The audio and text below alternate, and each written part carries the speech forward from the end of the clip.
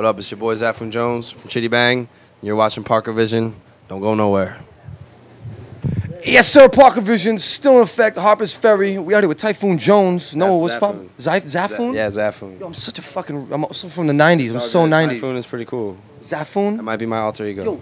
Yo, explain it. Xaphoon? It's cool. My boy Pat made it up when we moved to West Philly a couple years ago. It came out of nowhere? Or? Came out of nowhere. Well, we both tried to like embarrass each other, make up weird ass names. Xaphoon. Like, it's a pretty weird name. I used to like try and embarrass him and be like, yo, coming up next, my boy Pat doing poetry. He goes by the name The Forsaken Warrior. And people would be like, oh, that's so corny, yo. And then he would try and get me back with Xaphoon Jones. It just stuck. I just adapted it, you know? Yeah, no doubt. So you guys met, you and Chiddy met over at Drexel University. Yes, sir. How did you meet this kid?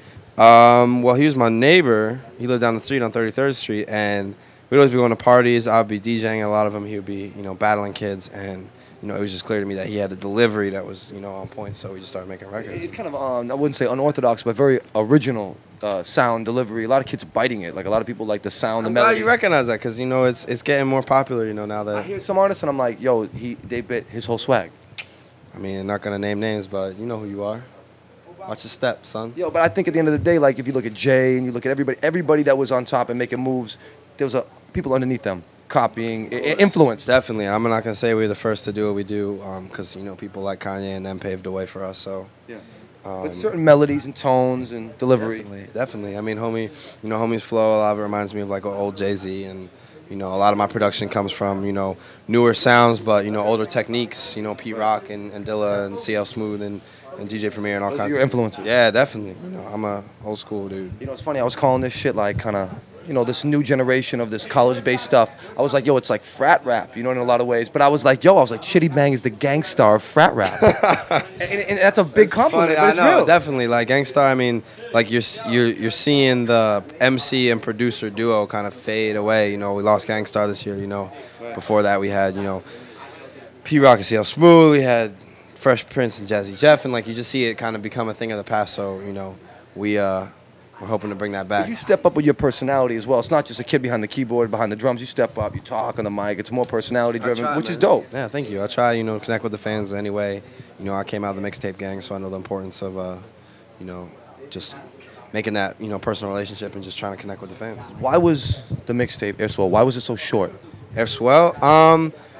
One, because we only use songs that we made on planes. That's dope. Yeah, we made the whole thing on planes in between New York and London. And two, because we've been touring, steady since May. Since now we've been touring, shows every night.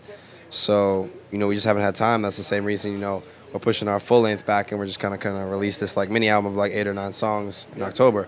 But when we release a full length, like we wanted to satisfy, we wanted to just really blow people away. So forgive us for taking our time, but we don't want to release anything that's not No, but to put out only a few joints and have a record that's just smashing radio right now. I mean, does this catch you off guard? A little bit. I mean, what catches me off guard is the shit like a week ago our manager called us up and just was like, you went platinum in Australia. You went platinum, and that's like dope. And the plaque is in the mail, and I was like, fuck me, like platinum. Have you been over there? Have you been over there? Going there in a couple weeks. We got a Australia tour with Missy Elliott. It's gonna be about like 6 or 7 shows in Australia, and we're psyched.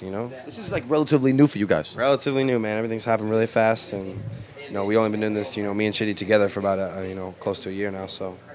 Close to a year, and this is what it is? Yeah, a little bit, maybe a little bit over a year. Yeah, the future is very bright, my man. Thanks, man. Appreciate it. Thank you for having us. No, most definitely, man. Yo, Noah, it's going down. Chiddy Bang's in the building. We are Harper Ferry.